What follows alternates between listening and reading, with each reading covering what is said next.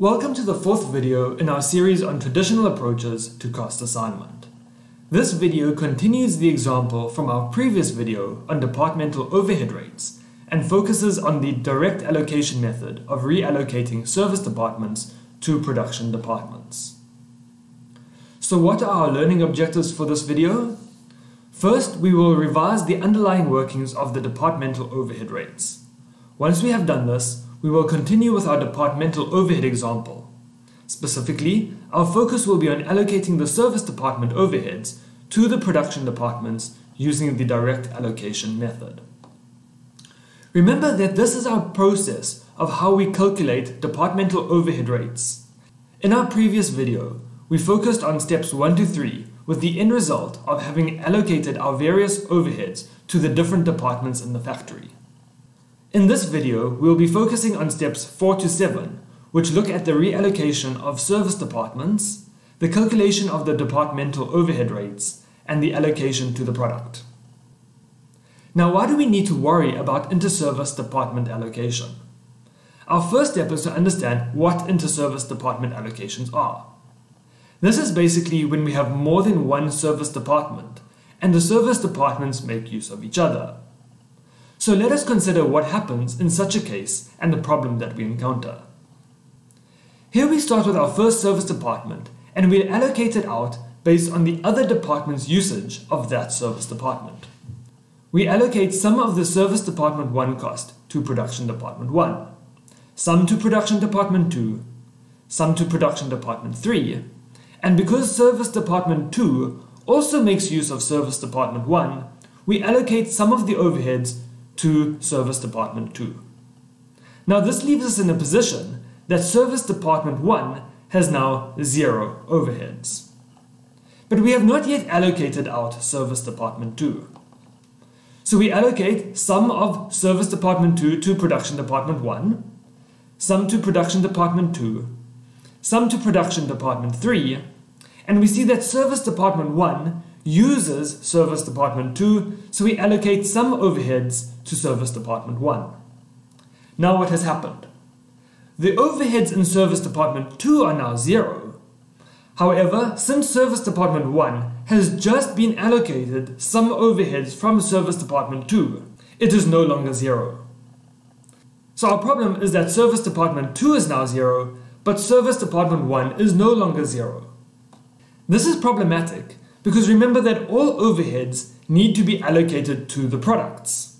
However, the products only go through the production departments. They never go through the service departments. Therefore, all our overheads need to be allocated to our production departments only, and we cannot sit with some overheads remaining in our service departments, which is currently what we have. For this reason then, we have 4 methods for inter-service department reallocations. These are the direct allocation method, the specified order of closing method, the repeated distribution method, and the simultaneous equation method. Now, when considering which of these methods to use, we need to consider the extent of service department interaction, as well as the cost and benefit of each method. In this video, we will be focusing on the direct allocation method. What are the principles of the direct allocation method? The key here is that we simply ignore the inter-service department allocations. Therefore, we allocate from the service departments to the production departments directly and ignore any allocations to other service departments. Let us have a look at how this works by using our example. So we're going to have a look at the same example as our previous video.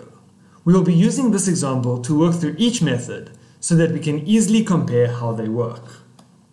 You should remember from our previous video that our first table provides us with our overhead costs for the factory in total, while the second table then provides us with some basic information about each department, which we used in our previous video to allocate the overhead costs to the departments. We are then provided with a required where we need to value this product. Notice that I have added to the required at the bottom, specifying that the company uses the direct allocation method to reallocate service departments.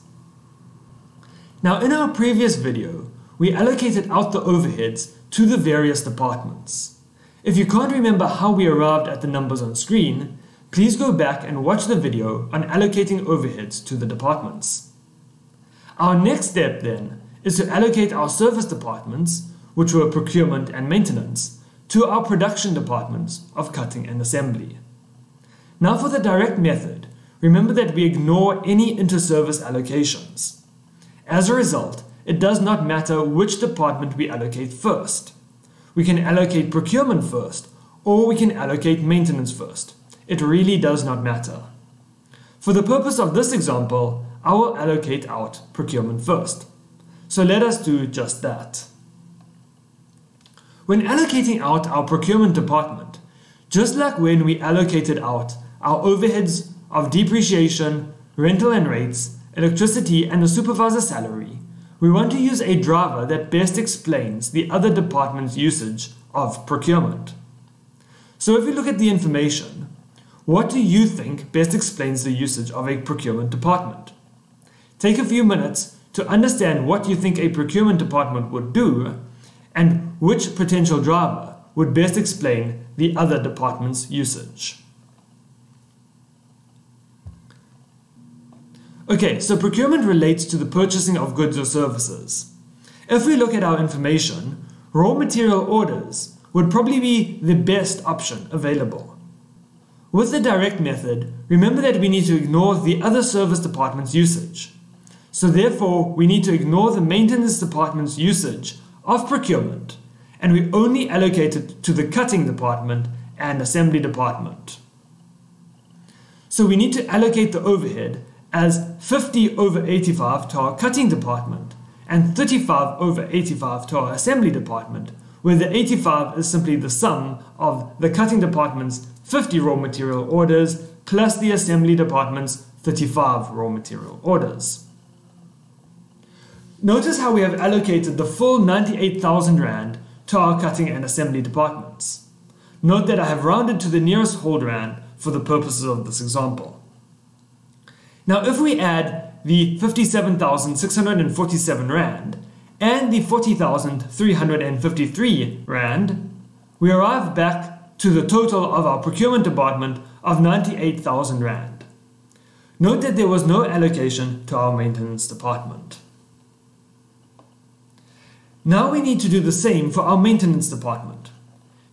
Take a moment to decide which potential item we would allocate our maintenance overheads based on. Okay, that is great. We would base it on maintenance hours. Remember that we need to completely ignore the 150 maintenance hours used by the procurement department. We are only interested in the 350 hours used by the cutting department and the 500 hours used by the assembly department. If we add these together, this gives us a total of 850 hours. So we need to allocate the overhead as 350/850 to our cutting department and 500/850 to our assembly department. Again, notice here that the full 70,500 Rand is allocated only to the production departments of cutting and assembly. If we add the 29,029 Rand and the 41,471 Rand, we arrive at a total of 70,500. Notice again that nothing has been allocated to the procurement department.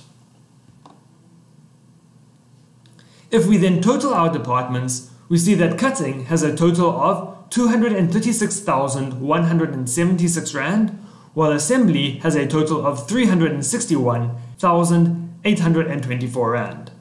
Notice that both our service departments have zero overheads in them. We have thus allocated all our overheads out of our service departments and into our production departments. Also notice that if we add the cutting overheads and the assembly overheads, we arrive at our total overheads of 598,000 Rand. Our next step now is to identify our driver for each production department. Remember, we are looking for a volume-based driver. Our volume-based drivers are units produced, direct labor hours, and machine hours. Now in this example, we are only provided with direct labor hours and machine hours. In deciding which driver to use, we really want to see if our department is machine intensive, in which case we use machine hours, or labor intensive, in which case we use direct labor hours. Now we might be told if a department is capital or labor intensive, or we might need to figure it out ourselves. In this question, we are not told if the department is labor or capital intensive, so we need to determine this for ourselves. We can do this by looking at the direct labor hours and machine hours in each department. If we look at the cutting department, we see that it uses significantly more labor hours than machine hours. Therefore, this department is more likely to be labor intensive, and we will use direct labor hours of 40,000 as the cost driver. If we move on to the assembly department, here we use more machine hours than labor hours. So this department is more likely to be capital intensive, and we will use machine hours of 38,000 as our cost driver. Remember that different departments can have different overhead drivers. We can now fill in our cost drivers in our table and divide our total overheads for each department by the cost driver for each department to arrive at our separate overhead rates for each department. It is important to note how each overhead rate applies. So for cutting, we have 5 Rand and 90 cents per direct labor hour. When we apply this to the product, we only apply the 5 Rand and 90 cents to the product's labor hours in the cutting department. Likewise, the assembly department overhead rate is 9 Rand and 52 cents per machine hour. We only apply this 9 Rand and 52 cents to the product's machine hours in the assembly department. Let us see how this works by completing this example. So remember that our goal was to cost this product. Remember our basic format is the direct material cost plus the direct labor cost to give us our prime cost. We then add our variable and fixed overheads to arrive at our total cost. In this example, we do not have variable overheads. Take a moment now to pause this video and see if you can calculate the product cost on your own. So let us work through this example now, and we will begin our calculation with direct materials. This is easy as we are already told that the direct material cost is 100 Rand per unit. Next we can consider our direct labor. Now we see that our direct labor is paid at a rate of 15 Rand per hour. We do, however, need to ask how many direct labor hours does our product use. What we need to do here is add up the labor in both departments to get a total of 8 hours of labor. Now you may be thinking, but wasn't the assembly department capital intensive? Why do we need to worry about the labor in that department? Remember, we are currently considering the labor cost. We still need to pay all our labor for the work they have done, regardless of what department they are in. A second thing to watch out for is that labor in the different departments may be paid at different rates. In our example, all labor is paid at the same rate, so this is not an issue. So we can take our 8 hours and multiply it by the 15 Rand per direct labor hour to arrive at a total labor cost of 120 Rand. We can now add our direct materials and direct labor costs together to arrive at our prime cost of 220 Rand. Next, we need to allocate our overheads. Again, it doesn't matter which order we do this in, so we will start with the cutting department. Now remember that the cutting department is labor intensive, so we want to ignore the machine hours and only consider the 5 labor hours. The 5 direct labor hours in the cutting department then need to be multiplied by the cutting department overhead rate, which we calculated earlier at 5 Rand and 90 cents per direct labor hour. Notice that we are matching the 5 direct labor hours used in the cutting department with the 5 Rand 90 cents per direct labor hour for the cutting department. This gives us our overhead allocation for the cutting department of R29.50 per unit. Now we move on to the assembly department. Remember, we determined that this department was capital intensive and the overhead allocation rate was per machine hour. Therefore, in the assembly department, we ignore any labor hours and we are only concerned with our 7 machine hours. The 7 machine hours in the assembly department then needs to be multiplied by the assembly department's overhead rate, which we calculated earlier at R9.52 per machine hour. Notice again that we are matching the 7 machine hours used in the assembly department with the R9.52 per machine hour for the assembly department. This gives us our overhead allocation for assembly of R66.64 per unit. We can then finish off our example by adding the overhead cost to the prime costs to arrive at a total cost of R316.14 per unit. I hope you have managed to arrive at the same answer when you calculated the product cost earlier on your own. In our next video, we will look at how this example would have differed had we used the specified order of closing method. See you next time.